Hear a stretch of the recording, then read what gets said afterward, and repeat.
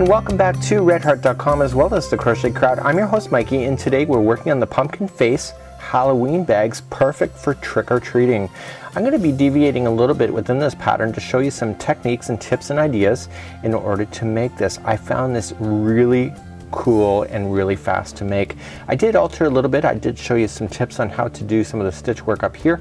I also showed you how to, in this tutorial, on how to be able to stiffen up the handle if you prefer, and some tips in order to get that handle right in the middle as well. And then on the other side you can do anything you want to it as well. This is a great tutorial, and thank you to redheart.com, and let's get started right now.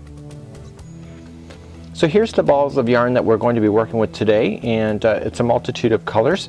Now in the pattern it shows this green. I really like the darker green. I thought it complemented it better in my opinion, so I actually substituted it with the darker green. Again, this is your creativity, you can do what you like.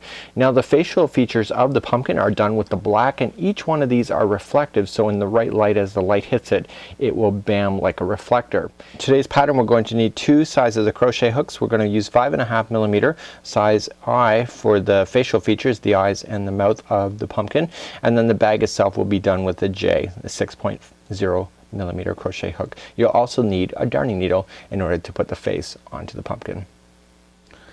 So here is the base of the bag that we're going to be starting with, and we're going to be starting along the seam line here at the bottom, and then we're going to continue to go round and round. Once we get the bottom established, this pattern is so easy. So today I'm going to get you started on how to read the instructions for this, and then I'm going to show you how to change color, and then you're off to the races, and then we're going to meet back at the top.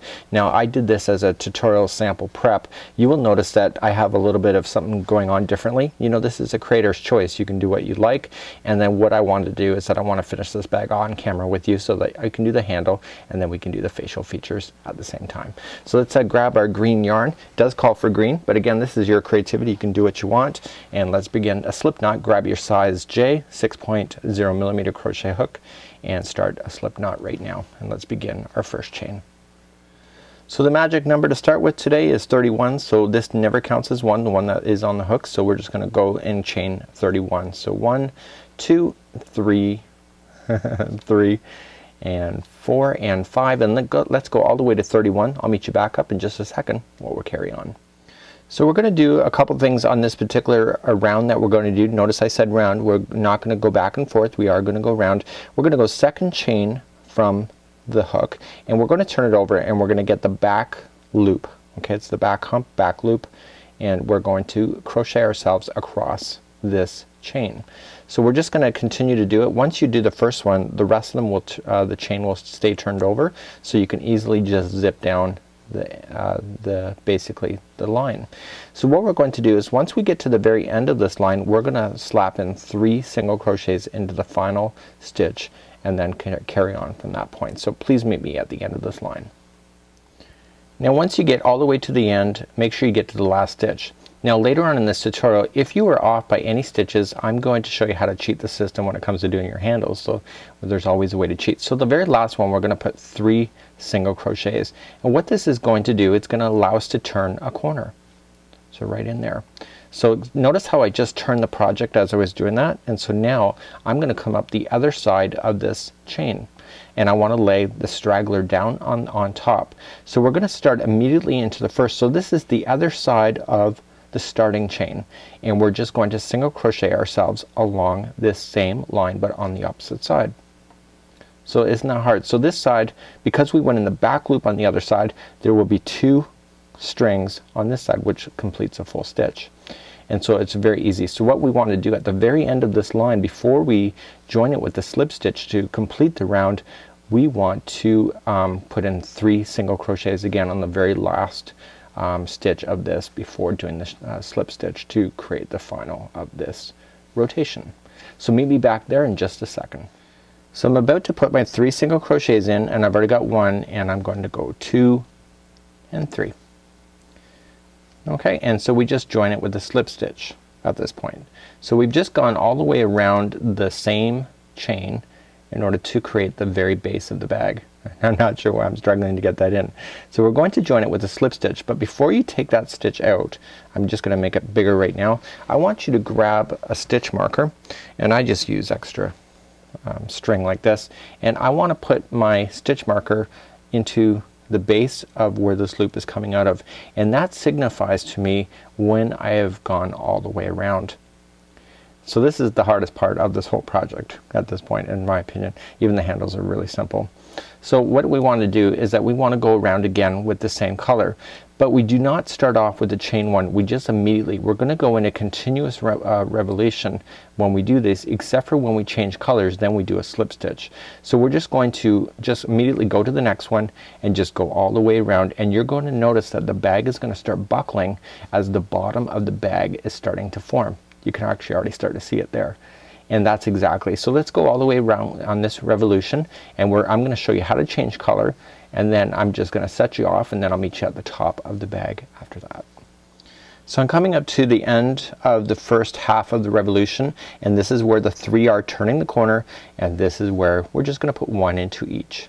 Okay, so we're not expanding at any point in this particular project. That's how simple this is.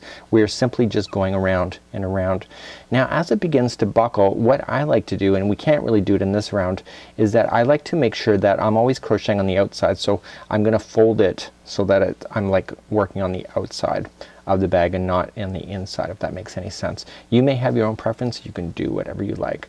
So at the end of this round, what we're going to do is I'm going to show you how to change color, but you should be aware I'm not going to actually cut my yarn. This yarn to me is fabulous. I don't want to waste it for this tutorial, and I want to use it for something else in the future because I've already got a bag on the way. So let's continue, and I'll meet you at the end of this revolution where we'll turn colors. So I'm coming all the way back around, and I'm paying attention to where the stitch marker is so that I know where to stop and start.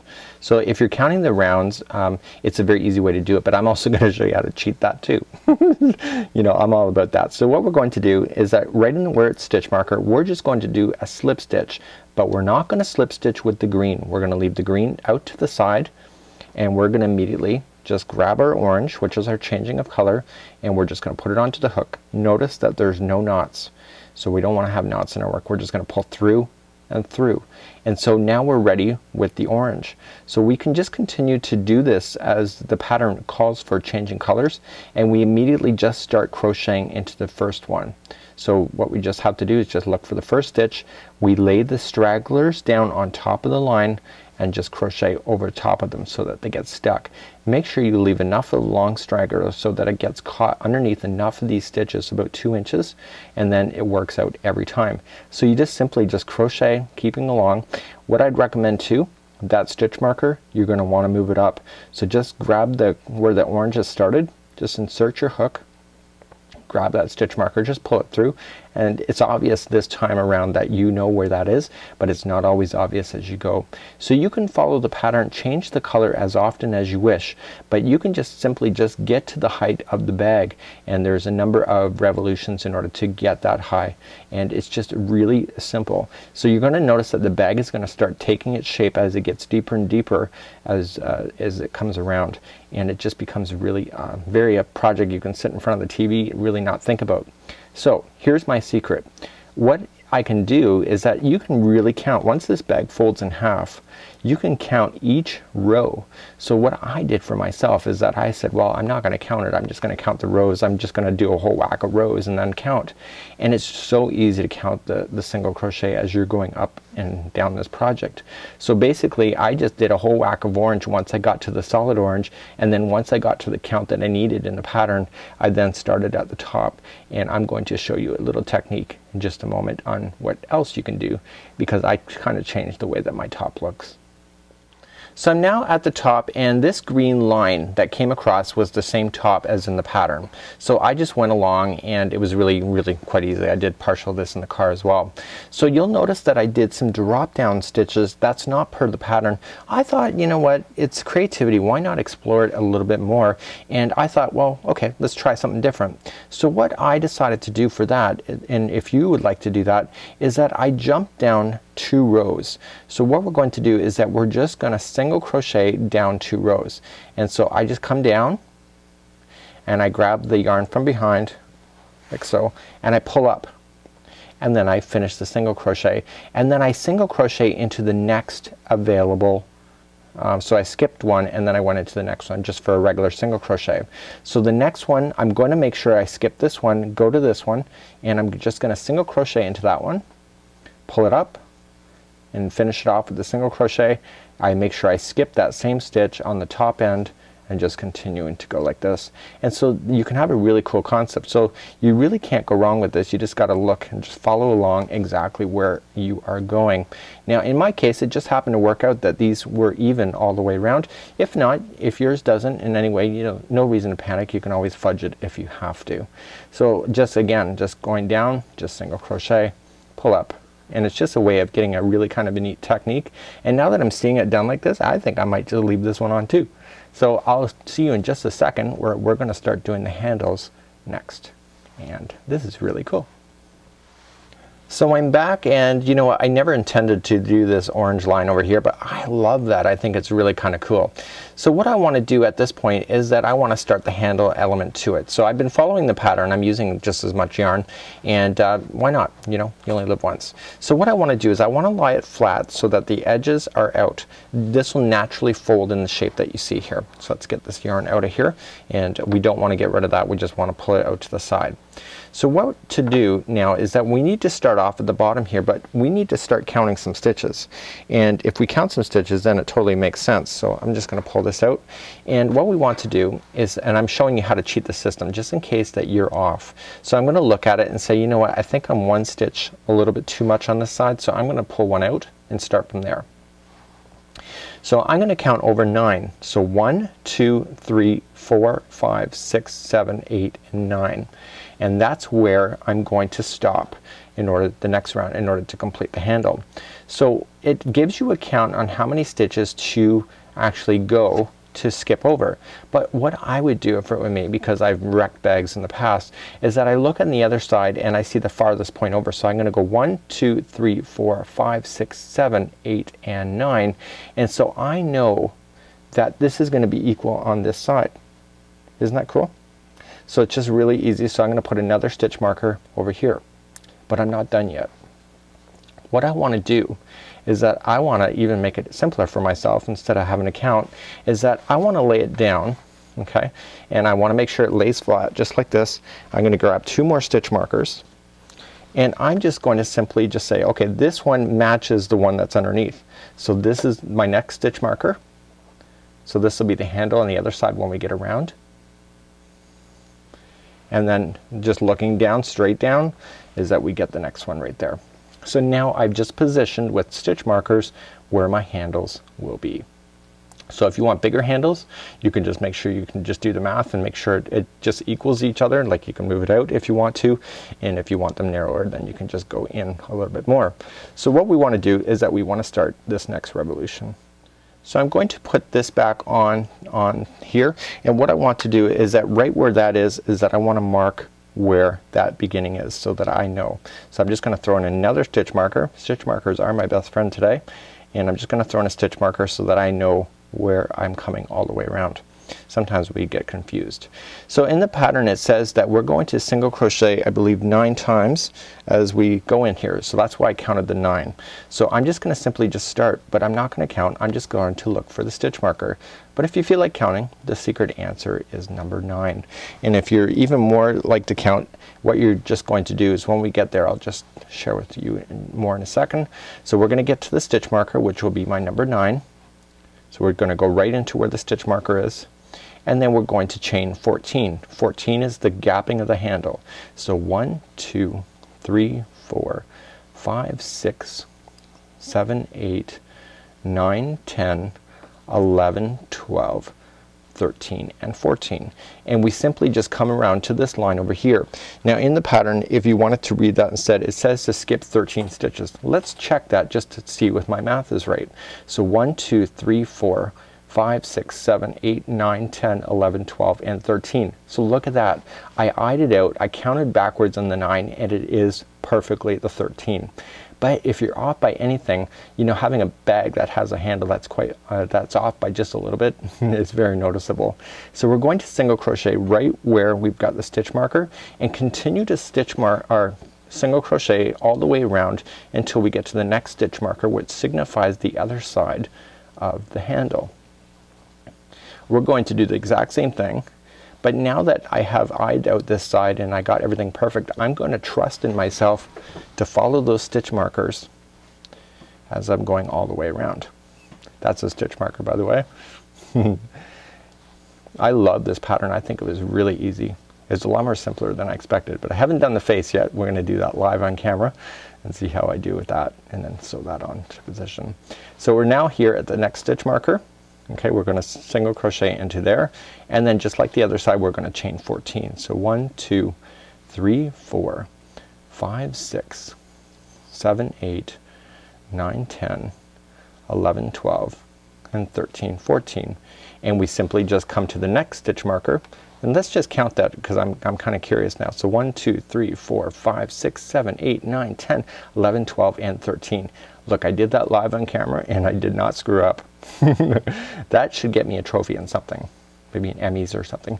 Okay, so we're gonna single crochet right where we have the stitch marker, and we're going to go to the next stitch marker, which is the very edge that I started off with, and that's where we're going to stop this revolution. The handle only consists of 3 revolutions. However, if you want the handle to be stronger, you can always add on more if you would like to as well. So that's up to you and how you want it to make it look at the end, and of course you can play with your colors and make it look pretty cool as well. So let's stop at the final stitch marker as we signify the final round, or actually this is the second final round.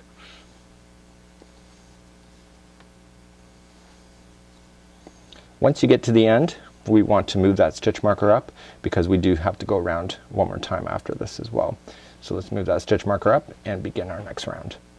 Okay, we can start off this next round. I'm just going to pull this out and just remove the stitch markers. You've got them in a position already. It doesn't matter where they are now. They are in permanently.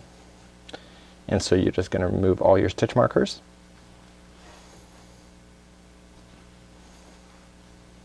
Except for the very starting stitch marker. You want to keep that in. So we're going to then just single crochet, so we don't chain up one, we're just going in a continuous revolution, and we single crochet. Except for when we get to the chain, we're still going to single crochet, but let me show you what to do. So there's 14 chains within that space that we're doing for the handle. So what we're just going to do is that every chain is going to get a single crochet. So we're going to crochet, leaving 2 stitches or 2 strings on top, and basically just chain as you normally would, or single crochet into the chain as you normally would, and continue to do that all the way around. So you're going to get this chain done, and then you're going to still zip around and then do the other side and meet me back up at the stitch marker right here.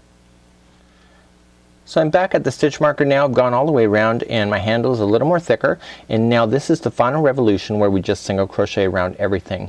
Now if you do not think that this gripping is thick enough, you can always go around a couple more times if you wish and make it a lot more thicker, and again that creativity is up to you. So continue to single crochet. When we come back, we're going to start doing the appliques that are applied to this particular pumpkin face trick-or-treat bag. I'm going to show you a technique now on how to hide in the loose end I finished off, and I'm just going to use a darning needle because chances are your kid's probably going to hit somebody with this thing and be swinging it around like it's nobody's business, and you certainly don't want it falling apart. So here we go. So we're just going to just slip on the darning needle, and then we just want to slip underneath the stitches, but we want to make sure that the point of the needle is actually going in between some fibers, and we go in one direction. We simply then insert the needle going back in the other direction, but going in a different spot, and again through the stitches so that you don't see it on either side, just through the middle. And we do that for a total of 3 times. So I go back in, and again using the point of the needle just go in between other plies so that you get it. It's impossible to pull this out when it's going in 3 different directions like this, and you have a really nice finish.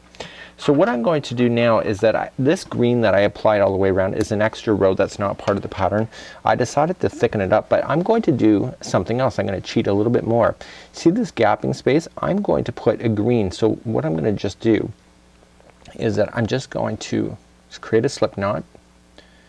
And again, this is not part of the pattern. This is just my own thing, just for kind of strengthening up the pattern.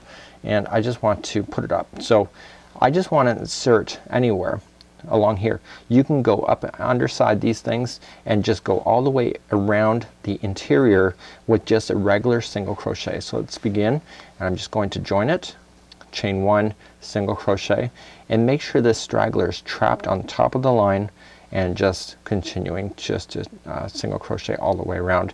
This will really bulken it up and allow more strength, especially at this particular section right here where it's joining. It will give you more strength as well. So that's a choice that's up to you. Depends how many bags of chips your kid's gonna get versus hard candy that's heavier. So it's up to you really, whatever you want to do for this point. So I'm going to do this both sides, and then when I come back I'm going to start the applique. And when I finish both of these off, I'm going to do the same technique of what the sewing was so that it will not pop out.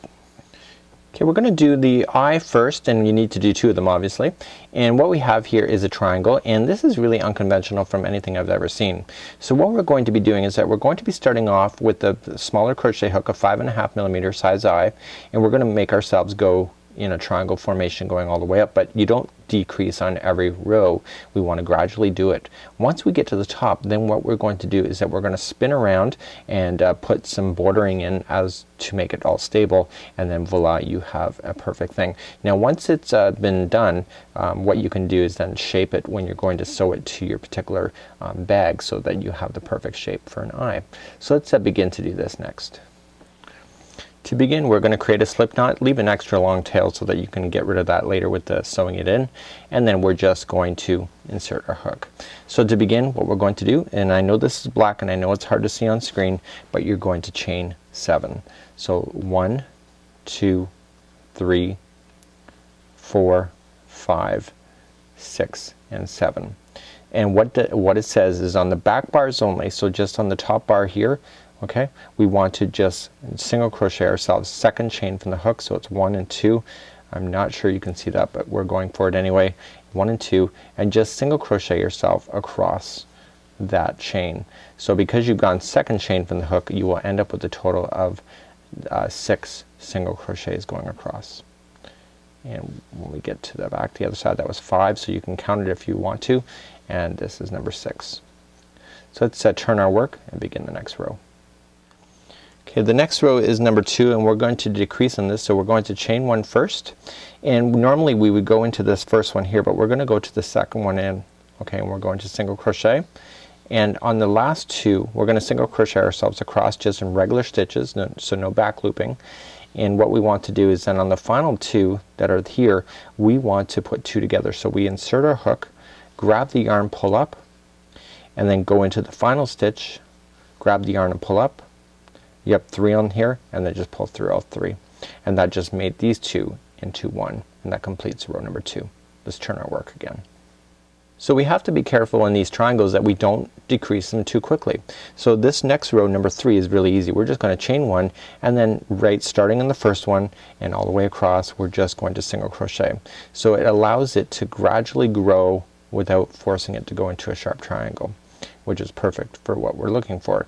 We want to make sure that you can identify the last 2. So these last 2 are together. Make sure you go into that last stitch and just don't lose it, especially if it's black. It's kind of hard to see. And again, that completes that row right there. Row number 4, we're just going to turn up and we're going to chain 1, and we're going to decrease again. So we're going to skip the first one, go to the second for a single crochet, and then on the final 2, which is just in a few seconds right here, we're going to put those 2 together. So 2 together, single crochet decrease, and do that, and that completes off row number 4. Okay, let's chain 1 again. We're turning our work, chain 1, and we're going to then on this one here, row number 5, we're just going to simply just crochet into every one again. So we're gradually just putting in every stitch so that it can gradually grow. Okay, we're doing row number 6. We've already just chained 1. I've just chained 1, so please chain 1, and then we want to skip the first one, go to the second over, single crochet, and then the final 2 are going to be 2 together, and that is row number 6. So we're almost, like, it's just a matter of getting these things done. It's really quick. So this is where the game plan is going to change, and we're going to move up to round 7. So turn our work and let's chain 1. So the game plan is going to change. Look at the size difference so far. So the game plan changes because this is the revolution that we're going to go all the way around on it. So in the first one, what we want to do is that we want to do 2 single crochets into the very first one. Okay, what we're going to do then next is that we're just going to chain or single crochet the next one, and this is the next side edge, and we're going to put 2 double crochets there, or 2 single crochets, sorry. Now we're going to move down the side. So see how I just continue to turn?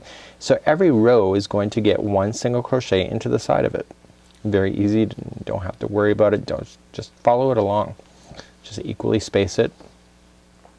One thing about single crochet, you can easily do that. When you get to the bottom edge just like so, that's gonna get 2 single crochets so that you can start turning that corner. And then we come along the bottom and then single crochet across the bottom. So 1 into each stitch. Obviously it's bigger, so it's gonna take you a little bit longer to get over. Just gotta remember where you started.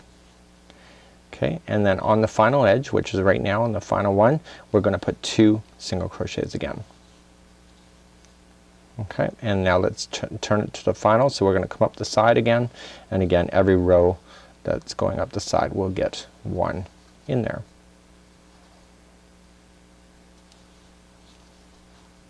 So it's really easy. It's a lot easier than I expected this pattern to be. So just continuing to move up, and when we get to the top, we've already put our 2 single crochets into the top, so what we're just gonna do then is just slip stitch it right there, and then that concludes undoing the triangle eye. And so then this, if I've done it right, should match that. So now what I want you to do is that I want you to trim an extra long tail at this point, because we're gonna use it to sew it to the bag, and trim the tail long, and then just grab the yarn, pull through the loop, and just pull that all the way through, and we're gonna use that as the darning string that will hold this to the bag. So now we have 2 eyes, and now we still have to do a mouth.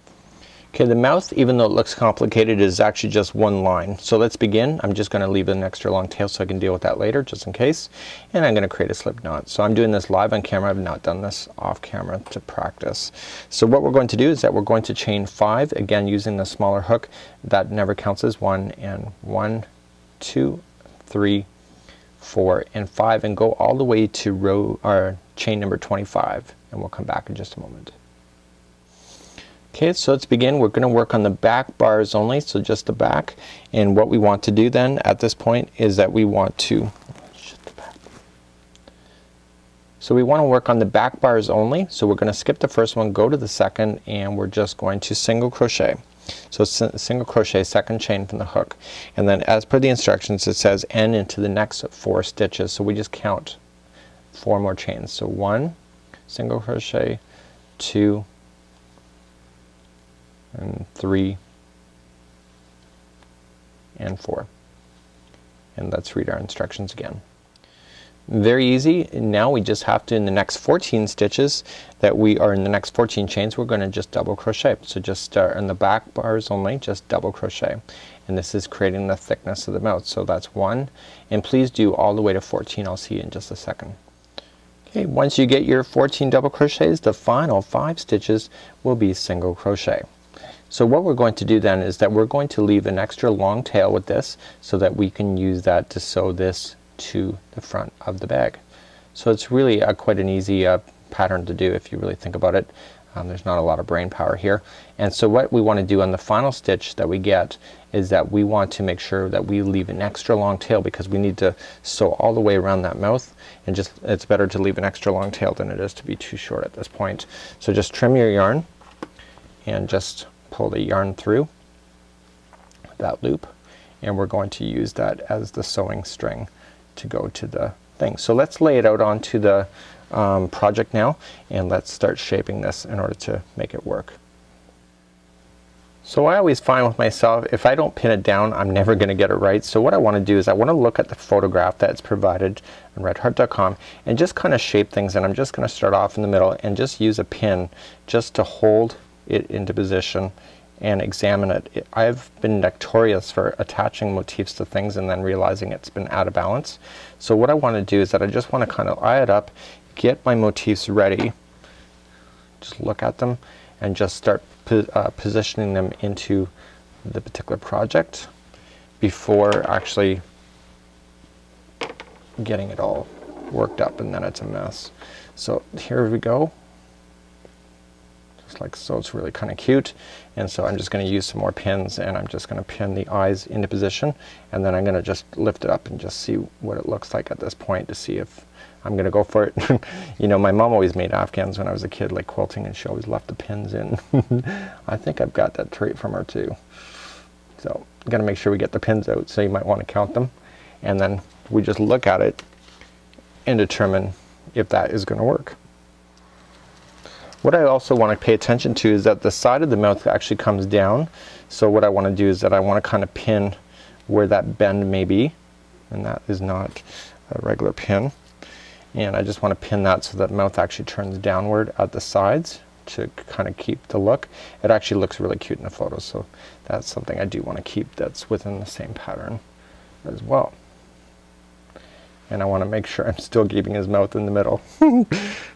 So all I'm just going to do now at this point is that I'm going to put the yarn into the darning needle, and and this is the yarn tail that came from the mouth, and I just simply want to feed it through, and I want to use that string to bring everything together.